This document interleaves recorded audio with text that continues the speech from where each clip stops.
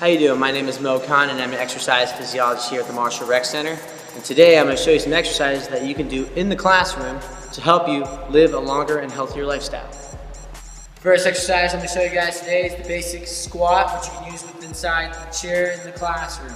Alright? What you're going to do is you're going to stick your butt out, feet forward, shoulder width apart, eyes to the ceiling. You're going to come down, do this for 10 reps. 1, 2, 3, keeping the core contracted. 4, 5, 6, 7, 8, 9, and 10. The next exercise I'm going to show you today is the jumping jack. We're going to do 5 of these. 1, 2, 3, 4, 5. Moving on to our third exercise, basic and simple bunny hops.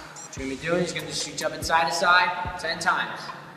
1, 2, 3, 4, 5, 6, 7, 8, 9, 10. For our next exercise, we're coming back to our chair, performing a dip. Alright?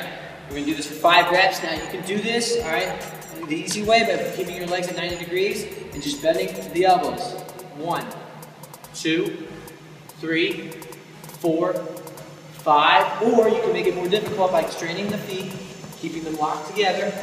1, 2, 3, 4, and 5.